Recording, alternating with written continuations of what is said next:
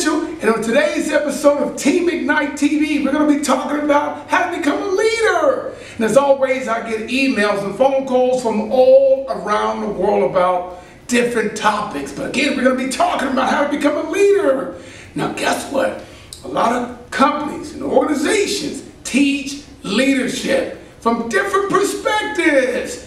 I truly believe in order to become a leader, you have to look internally. That's what leadership is. And also, you have to make it okay to be uncomfortable. Good leadership is a very, very, very uncomfortable position to be in at times.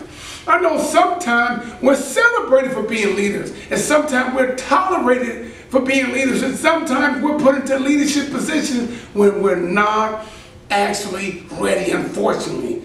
But guess what? Today's your lucky day. I'm going to give you a couple of tips and strategies that you can put into and make part of your leadership toolkit, I like to say. So when in doubt, you know what to do. In order to be a successful leader, you have to learn how people what? Learn.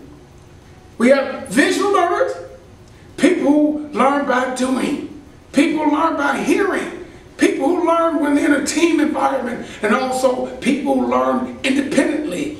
If I'm trying to inspire you and lead you, first I have to understand how you learn, because you may be a what? Visual learner. And so in order to communicate effectively with you and create a buy-in, it's important that how I communicate with you should be easy for you to digest. It should be a very, very visual way of communicating with you, so you can what? Understand where I'm coming from, what the goals are, how to work with me and not against me. So leadership is very, very, very, very important.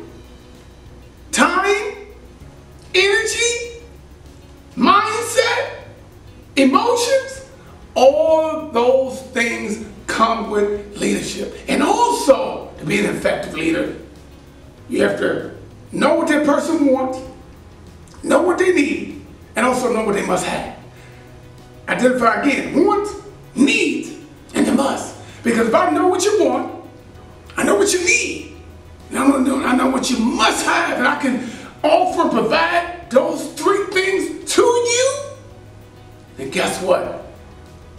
My chances of having you follow me, and me lead you, heighten just like that. Because we're on the same team.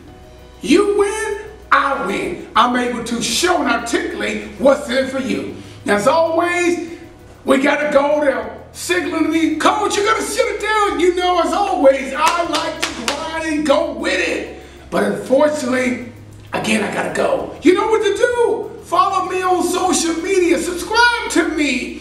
You have officially been ignited.